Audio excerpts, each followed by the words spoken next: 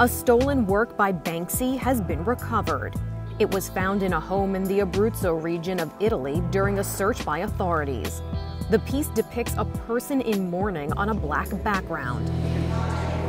The elusive artist painted it on the door of the Bataclan Music Hall in Paris in 2018 for the third anniversary of the November 13, 2015 terrorist attack that claimed 130 lives throughout the city. 90 people died inside the theater when gunmen opened fire during a concert. Banksy said the work was a tribute to those who were lost, but French authorities announced last year it had gone missing. The art was recovered by a joint effort between authorities in both countries. No arrests have been made, but they are still investigating how the piece made it to Italy.